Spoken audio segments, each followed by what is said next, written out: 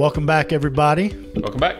We are wrapping up a mini-series. 1980s TV speak. Yeah, mini-series. We're wrapping up a mini-series on mental health because it is Mental Health Awareness Month. Thank you for pronouncing that for me. Yep. Kevin and I joke around a lot. We try to have fun. And we do want to kind of wrap this up with just, a recap of sorts, but also just a reminder that, mental health is a serious subject.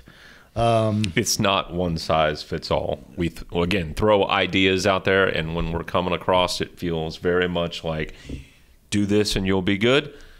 There's a lot of angles of mental health. Mental health. A lot of variables, a lot of moving parts, and everyone's unique. No doubt. So you want to run us through a quick kind of recap? We opened up with diet, and we said, and this is really interesting because your perspectives change a little bit as you're doing some of these diet. And I said that, if you're looking at one particular area, I'd start with diet, and that's very true. But I think it's still true. But maybe really, better put is nutrition, as opposed to diet. That's correct. But also right next to that was exercise, right? And making sure you get your exercise in, and it's a great stress reliever, but it also creates purpose for you. And then we talked about purpose and higher purpose, and taking care of your kids or a loved one or a family member, or spirituality, and even hobbies, right? Doing something you love doing is enough to get you out of, and we talked about the breaking the chain reaction, so to speak, and get out and do something that you love, experiencing nature. And we talked about the great outdoors and how even just getting outside is something other than self. You are forced to look at the creativity of the world. You're forced to look at all the different elements that are going on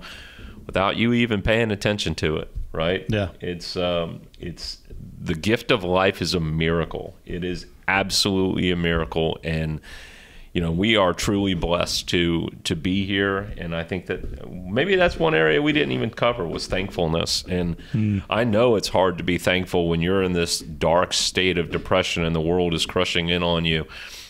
But even if you don't mean it, kind of say a prayer of thanks, and hey, I'm thankful for what I got, and looking at what I got versus looking at what I don't have. Right? Perspective. So we covered a lot, and to your point, we make a lot of jokes about it, and Barugata. That was you, for the record. Yeah. Meditation and prayer was a big one. It is a big one. I mean, forcing yourself, and again, I think there's a common theme here. There's, if I can look outside of myself and not focus on my issues for 5, 10, 15 minutes, and that is exercise and getting outdoors and all, it breaks that chain reaction, and it's so powerful. Yeah. And just a couple takeaways. I would think if you are battling with any kind of mental illness, it can be a very long road. There's very seldom a quick fix. And I would encourage anyone that any progress is to be celebrated, no matter how small. If you're having a hard time getting in the shower in the morning and you're just able to brush your teeth, that's a win. It's a victory. So, take it slow, celebrate every little moment. In doing my research, there was a quote, and it said one of the greatest, it was someone who had battled depression, and they said the greatest advice they ever got was, I don't want to mess this up, you don't have to be thankful, or you don't have to be looking forward to tomorrow. Just be curious about what's around the corner. That's pretty deep. So I thought it was, it's because a curiosity is not the same as I want it, but I'm curious of what's there, and it's enough for you to take that next step. Right. So a couple resources I think we would be what's the word I'm looking for? Irresponsible if we didn't, probably the first one that's the easiest to remember, mentalhealth.gov. I'm not a big fan of pointing anyone at our government. No, we believe they're the cause of a lot of this mental right. health. But it is a good resource, whether you're a veteran, whether you're battling depressive thoughts up and into, suicidal thoughts, family therapy. It's kind of a good starting point to kind of just get you down a certain path.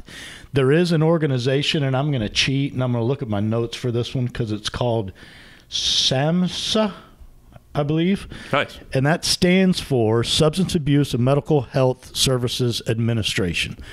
So they are, it actually links right from mentalhealth.gov, but they are a services locator where you can put in where you live and if you need to speak to a professional.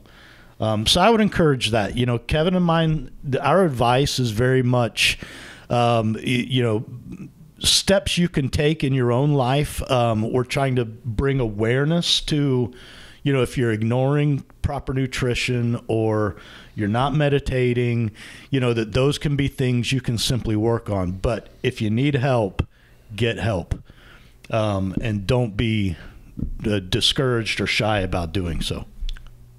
Hope is a great thing, and I hope that this was actually helpful to many people that are out there, and I hope that tomorrow is going to be a beautiful day. Just be curious about it. That's right. All right. Is that it? That's it. You have a tagline. Stay moving, but you didn't do any of your tagline stuff. Oh, yeah, sorry. Questions, comments, concerns. Email us at snackcast@yes.fit. Stay moving. See you.